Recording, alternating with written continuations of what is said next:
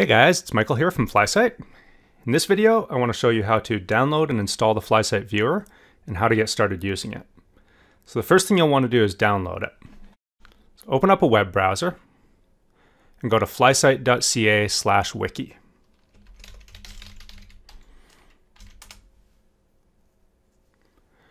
From here, open up the FlySight Data Viewers link and then the cross-platform FlySight Viewer link.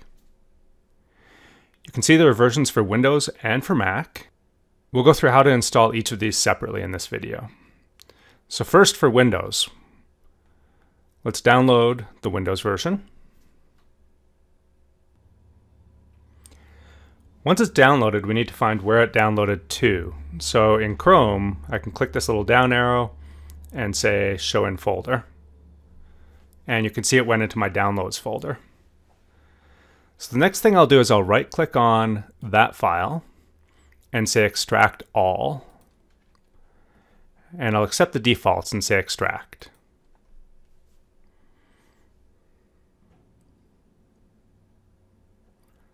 So this is extracted into a folder called FlySight Viewer-Win. So what I'm going to do is I'm going to take that last folder and I'm going to copy it onto my desktop.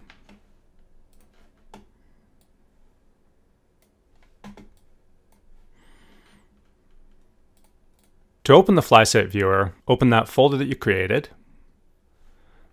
and open the FlySight Viewer application with the little fly icon next to it.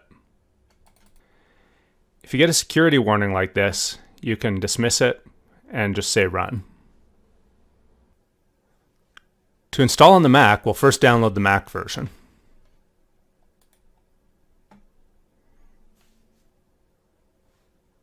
Once this is complete, we should be able to find our download in the Downloads folder. The download is a drive image, so if we double-click on it, it'll open up as a drive on the desktop. You can see that drive is automatically opened. The first thing we want to do is we want to copy the FlySight Viewer into our Applications folder. So I'll go to the Applications folder.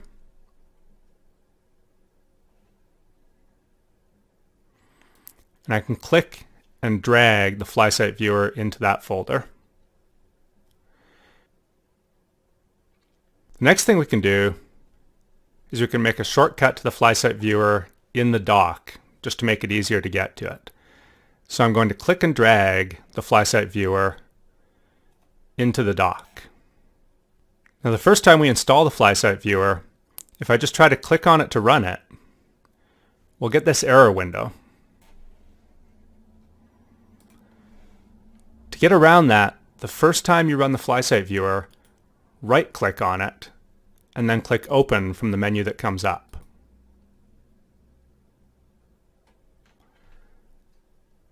Once this window comes up, click the Open button,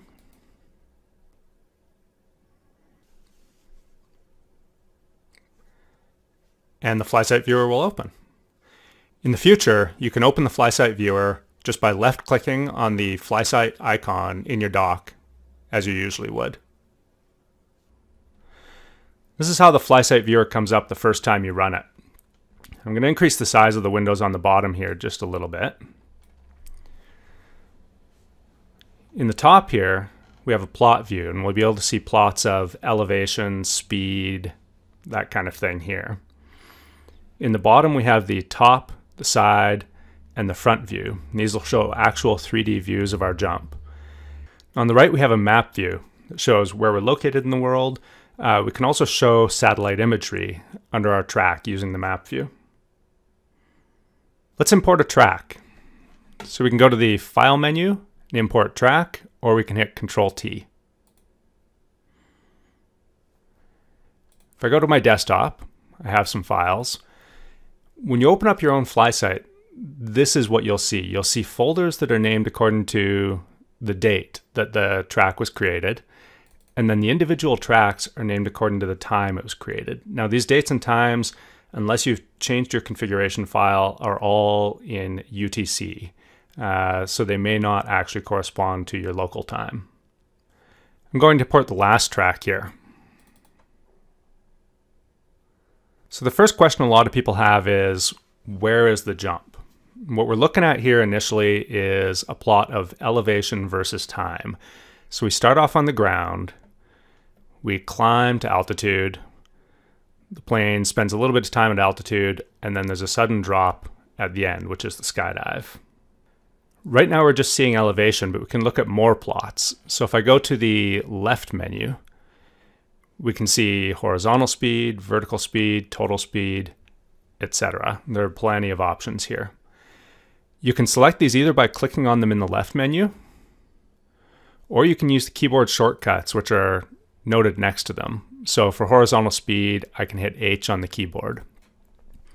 So what I'll often do is I'll turn on horizontal speed and vertical speed right away. So I'll hit the H key and the V key. One thing you'll notice here is that when we move the cursor in the plot view, there's a small black dot that moves in the other 4 views. And the same is true in the other direction. If I put my cursor over a certain point in the map view, we can see a black dot in the plot view that tells us where that actually is. Next, let's look at the basic controls in the FlySight Viewer. So the first thing that we'll want to do probably is to zoom into the jump. If we go to the Tools menu, you can see there's a zoom tool. We can also get that just by hitting the Z key. Once we've hit the zoom tool, if we click and drag in the plot view, we'll see this green bar that shows where we're about to zoom into, and when I let go, we zoom in. So now we're looking at just the skydive. If I hit the P key, this is panning, so we can pan from left to right. Now if I click and drag, it just moves the view. And one thing that you can see here is that the plots automatically scale to whatever's in the view. One place where people really notice this is with the glide ratio. So I'm going to show the glide ratio plot. And it looks strange. We see these spikes on the left side and then an absolutely straight line through the skydive. And the problem here is that when you look at the scale on the left, the glide ratio is actually going from -2,000 up to 4,000, which of course is way outside of our limits. And you can see why that is. When we're actually in the aircraft's flying almost level, and so we're going to see some crazy glide ratios there. There are 2 ways you can solve this. One is to zoom into the jump itself. So if I hit the Z key, and then I zoom in from after I've actually exited the aircraft until, say, roughly where I open. Now the glide ratio, that dark teal line, makes a little bit more sense. And the more we zoom in, the more we're going to see details on that glide ratio. The other option is that we can actually fix the range for glide ratio. So let's take a look at the preferences for the FlySight Viewer. If I go to File, Preferences, this is where we'll set most of the options for the software. In the General tab, we can set the units, so we can choose imperial or metric units. In the Aerodynamics tab, we can set options for the aerodynamic tools in the FlySight Viewer for calculating the coefficient of lift, coefficient of drag, and so on. The Plots tab is what we really want to look at right now. I can take the lower right corner of the Preferences pane and I can open it up a little bit. Now what we can see is that for each plot, we can choose the color of that plot, and we can also choose the minimum and maximum values. So let's say for glide ratio, I can set the minimum to 0, and the maximum, if I click the checkbox, it's using the maximum. And now if I double click on the number, I can change that, for example, say to 10 to 1. And hit enter, and then OK to get out of preferences. And now we see that no matter where we're zoomed in, the glide ratio always has a minimum of 0 and a maximum of 10. So that makes it a little bit easier to see. There are two different ways that we can zoom in and out. One is using the zoom tool like we did earlier. But no matter what tool we're in, we can use the mouse wheel or a scrolling gesture on a trackpad to zoom in and out. And that's what I've been doing quite a bit here. So if I pull the mouse wheel back toward me, I zoom out. And if I push it forward, I zoom in. There's one last tool I want to look at here, and that's the measure tool. We can again choose it either from the tools menu, or I can hit the M key. With the measuring tool selected, when I click and drag in the plot view, we'll see this small window that tells us the value of each plot at this point in time. It also tells us the change from where we started clicking and dragging to where we ended, and that's with the round brackets. And then the value with the square brackets is the average value in that time. So for example, I can ask how much my horizontal speed changed from early in the jump to later in the jump.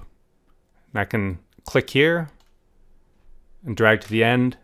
And I can see I lost about 5 miles an hour of horizontal speed through that portion of the jump.